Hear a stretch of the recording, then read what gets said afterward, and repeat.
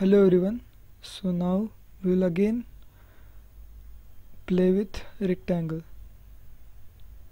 Make one rectangle. So in this video we will measure it.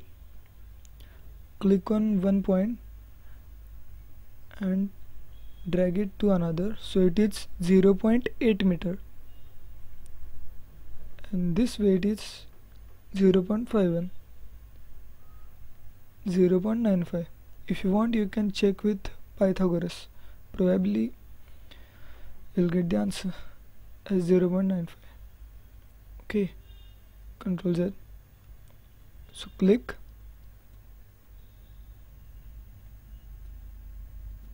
So you can use this to mark points as well, guide point. Next is text.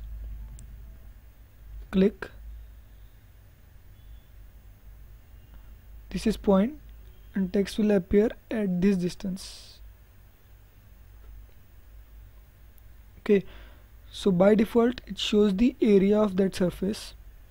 Let's say rectangle. Click outside. Okay, so it is pointing towards this and is saying that it's a rectangle. Now use this. So what I want to prove is that if you change your plane, it will also change its plane, so it will be always perpendicular to our view.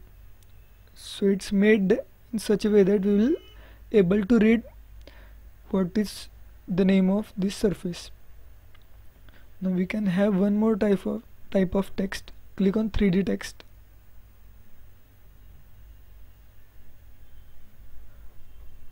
It's hanged. Okay, rectangle, height, this is height, and font.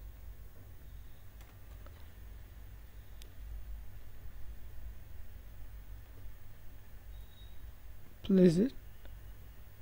Now you can see that it's not rotating with our rotation. So 3D text has a fixed XYZ coordinates. So these two type of text you can use.